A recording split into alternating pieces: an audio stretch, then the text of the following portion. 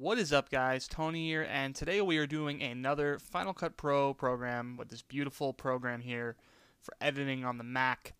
Today we're going to be doing a highly requested video. I mean, when I say highly requested, I've said it before, this is so crazily requested. This is how to install Final Cut Pro plugins. I've done videos on how to install Magic Bullet looks, and that was pretty popular. But man, plugins, I mean, it's a big thing because a lot of people have editing packs that have plugins in them for Final Cut Pro. And a lot of people have them online for sale or legally, I know. And, you know, it's kind of hard to install them sometimes. Now, 9 times out of 10, like my FCP Effects, which sells them, see, that's the thing, you know, hint, hint, and Twixtor sells them, their plugins tend to have a simple installation process where you hit a executable type file, DMG I believe it is, and then you go into the thing and it just installs it. But there are a few effects that are not like that. For example, TKY Camera Shake Effect, which we'll be doing a video on soon. That is one that's a little bit tricky, so let's just negative or minus out of this thing. What you're going to do is you're going to find your effect first, your plugin. FCP.co is a great site for free plugins actually. My FCP Effects, I think it is, or just FCP Effects, has great discounts, but they are expensive. But they are great plugins. 3D perspective, BPM, great for syncing, and things like that. Oh man, I want this so bad. These masking tools. I'm gonna do a tut on it. Look at this field of view. Okay, anyway, I'm just getting on a tangent here. There's also, you can just type in FCP Effects, and you can probably find tons of Crumple Pop is another one. There you go. Noise Industries. I actually know a few of these, but I just couldn't think of them off the top of my head because I don't use them. I'm not trying to demean them by saying that. I just don't use them. Anyway, so you can get all these effects. You can also use, the Pirate. What? No. Don't use the Pirate Bay. Anyway, yeah. So all these great effects and plugins, and some of them, like I was saying earlier, are like this. They're this file, like how I had the editing pack. They're all in files like this, and you guys go, what do I do with this file? There's an MOEF. What is this? Do I double click that? I don't know. What do I do?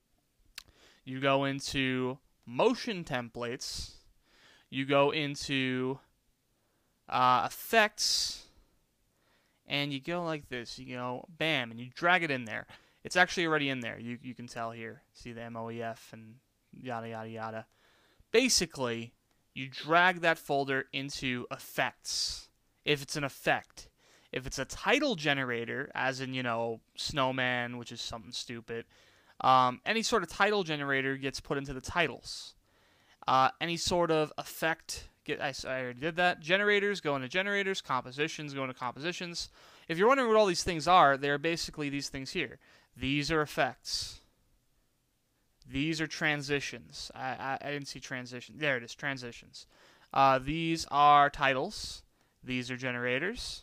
And, there's other ones. There's music and blah, blah, blah, blah, blah. Anyway, regardless, you basically put it into its appropriate thing. Now, if you don't know where to put it, in my editing pack download, it has a text file that says, put this in effects. So, there you go. If you download it from a site like this and you don't know where to put it in, it's a forum. You can type in which file do I put it in? Do I put it in effects? And the reason why is because sometimes something that's an effect, for example, where is it? Here. Like the lens flares that I have, the lens flare and the light leaks and all those things, sometimes they don't go into effects. They go into titles. Why? Because, well, it worked out better because you want to move a lens flare around on screen, so that's what you got to do. And that's just how it worked out. Anyway, regardless, that is how you go ahead and install plugins for Final Cut Pro. If you guys have some unique situation, because there's only really 2 situations with these effects. There's the draggable like this, and then there's the installer.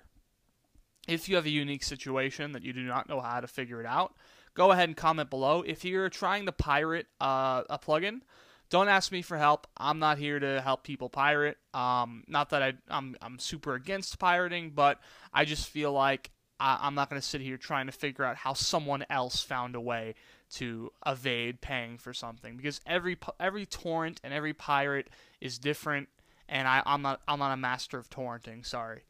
So regardless, that is how you install the plugins, and that is pretty much it. That is my tutorial on this. Many people wanted it, and I brought it. And like I said, if this didn't help you, go ahead, comment below, and maybe I'll make a more specific video, or maybe I'll just give you a comment that explains things, or maybe I'll add you on Skype. Who knows? Anyway, regardless, this is the video that you guys have all been waiting for. Thank you. If you enjoyed it, leave a like, rating, and subscribe.